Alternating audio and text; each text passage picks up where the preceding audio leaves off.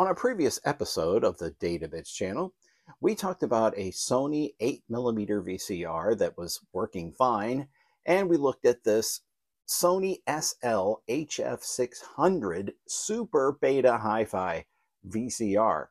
We saw that it would power on, although partially, and the functionality was not there. So a YouTube video indicated that there might be a power regulator in the power supply that needed to be replaced. So let's take a look at what it took, or what it will take, to replace that power regulator. And here she is, the interface for the STK5441 voltage regulator. Having been removed, all of those solder points right there being removed with a solder sucker, which I have here, solder vacuum if you prefer. Here is the old one, and down here is the new one, as well as some thermal paste. So it's going to be very much like installing a new processor. We're going to have to replace the paste. So let's begin by soldering the new one into place. And here's our new one now soldered in place. And also I put the screws back in. You can see them there. And of course the paste went underneath this regulator. So now we get to try it and see if it actually works. And now the moment of truth. Were they right? Is it just the power regulator that needs to be replaced? Well, let's find out. We are going to plug this into the mains and see what happens. I'll zoom out here so we don't miss anything exciting that happens.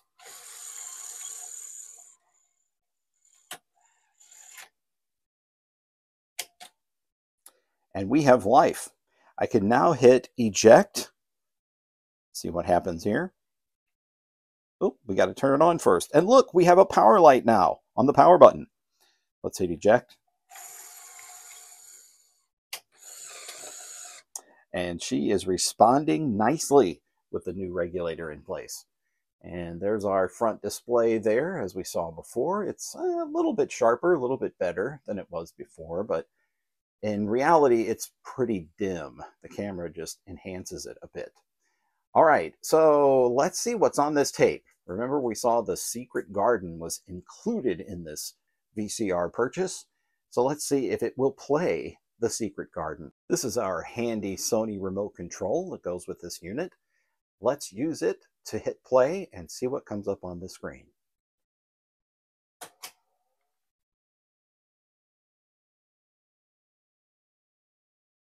And looks like we're getting a nice staticky picture right there. Those could be dropouts on the tape. I don't know about you, but this doesn't look like The Secret Garden. I've never seen that movie, but it doesn't look like it. So yeah, either there's severe dropouts in this tape, or we have something else going on. Now, I haven't cleaned the heads on this yet, so let's do that. All right, my video heads are now clean. And what I did is I used one of these alcohol prep pads, and I just held it up against this section here. Now, the interesting thing about the way this video head is designed is that the whole thing is stationary. Like on a VHS VCR, the whole head spins. But in this case, the outside, top and bottom, you see, divided by that crack line there, doesn't move. But the video heads on the inside are what's moving. And let's see if I get it at the right angle here, camera that is, we can see it. So there it is. There's one of the video heads right there. And I'll rotate it back around. And there it is. The other thing is that maybe this tape, the audio just isn't on it. So let's try a different tape. At last, a VCR that, hooked up to your stereo system, transforms the home video experience into the home theater experience, and is fully compatible with all existing beta tapes.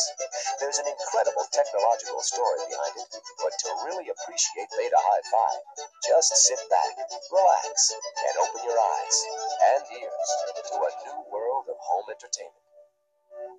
As you just saw and heard, a different tape is revealing some audio, but maybe it's because this one has a normal and hi-fi track on it, and the normal track is what's working.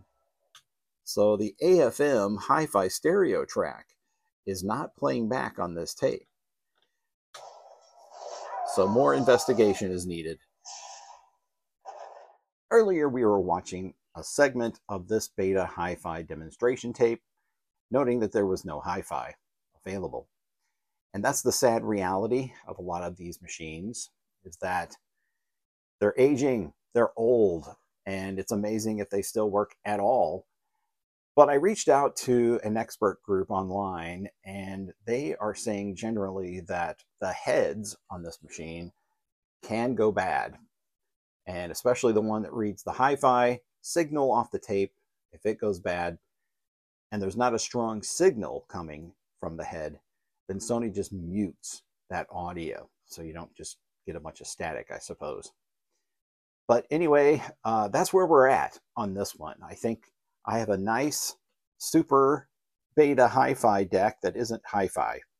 And I can record and play back super beta or regular beta tapes. So that's kind of cool. All right, well, moving on. We have another victim to put on the workbench today. That victim is a Sony Minidisc player.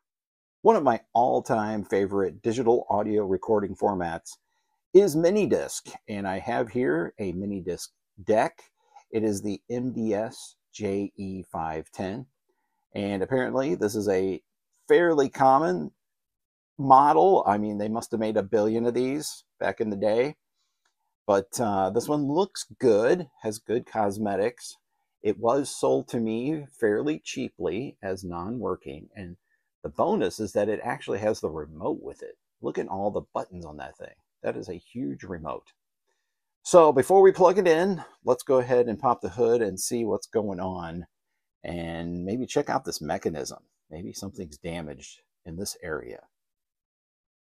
And here's what the inside of this unit looks like. One thing I've noticed right away is this thing has a smell. And I can't share the smell, but it smells like cigarette smoke. It was like opening up a tomb of cigarette smoke when I did open it up. So this looks like it has been worked on before. There's a screw missing there, and there's 2 screws missing here for the deck part of it. So there's literally 1 screw holding this whole thing on at this point. No obvious capacitor leakage going on here. Got a big one there, a black one, and very, very simple as far as what's inside. It looks like it also has a battery backup going on here. So that battery is probably toast, but we can test it and find out.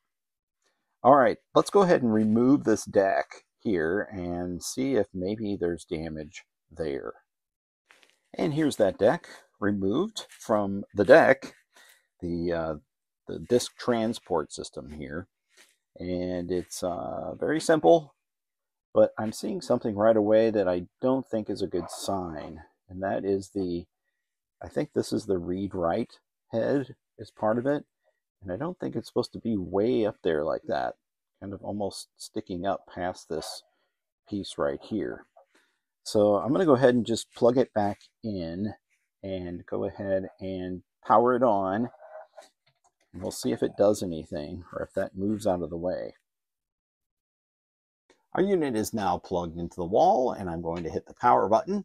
And sure enough, we do have power. A nice, strong display there. Everything looks nice and clear and bright, unlike those VCRs that we've looked at. I have a mini disc here that I'm going to try out in it. A little Mariah Carey. So let's pop that in there and see what happens. See if she'll read it.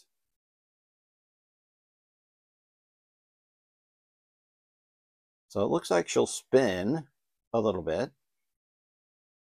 And I can barely hear like a little beeping sound, really faintly. And then it gets kicked back out again.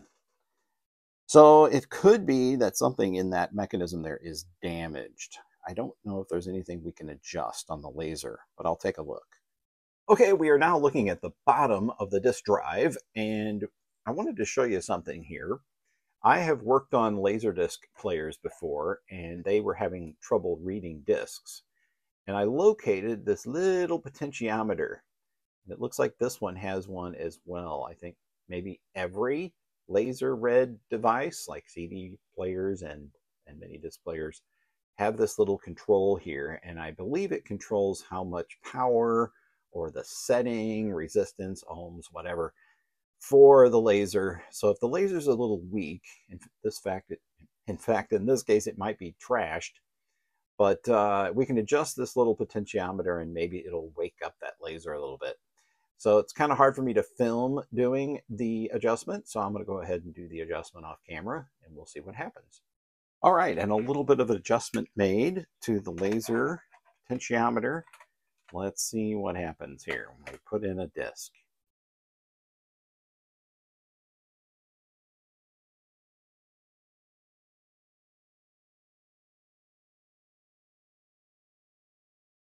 And it looks like absolutely nothing. Just a second ago, it was at least spinning up the disc. I'm thinking this laser is trashed. Now it won't let me eject. And there's what it's supposed to say on the front: auto loading mechanism. And it will load. The mechanism does load, but unfortunately, none of the adjustments I made had any difference at all. So I'm guessing that this laser is probably junk, and I'm going to need to find a replacement. Now, the nice thing is that this entire disk drive is modular, so I can unplug these two ribbon cables here, find another machine that this is working on. Maybe there's something else wrong with it. But if this part's working, I can just swap it out with another one. That's the theory, anyway. All right, guys. Well, tune in next time when we might find some parts for this unit and get a working Sony Minidisc player going.